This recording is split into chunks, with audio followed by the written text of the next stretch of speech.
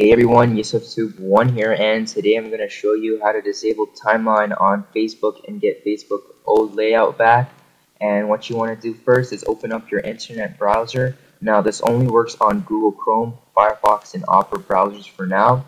And once you're on your browser, you just want to go on the URL and go to this website, which is socialreviver.net. The link to this, of course, will be in the video description. And once you click on that link and get redirected, you will be redirected to this website over here.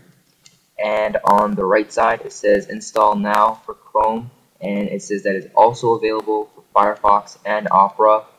And what you want to do is just click install now and install for the browser that you are on. And once you've clicked on that, you just want to click add. Now it's going to take 30 seconds to 1 minute to download. On the bottom over here it's going to pop up.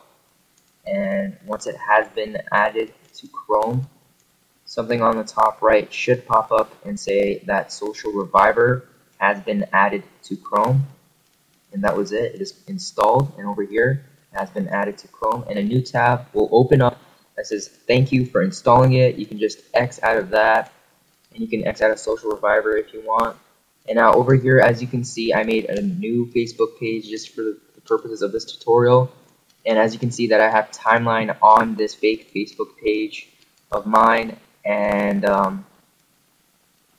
all you have to do is once you're on your timeline Facebook page and after you have installed Social Reviver, all you have to do is click refresh, and once you have refreshed the page, Social Reviver will fix the page out and change it back to the old Facebook layout. As you can see, something like this should pop up where it says welcome to Social Reviver version 3.5, and it will change your page back to the old Facebook layout. Now this also works for any type of pages on Facebook. If they're fan pages or normal Facebook pages, it'll change it back to the normal layout. And that's basically it, guys. That's how you change it back to the old layout. So thanks for watching. If this helped you and worked for you, make sure to like, comment, favorite, and most importantly, subscribe to my channel. Peace.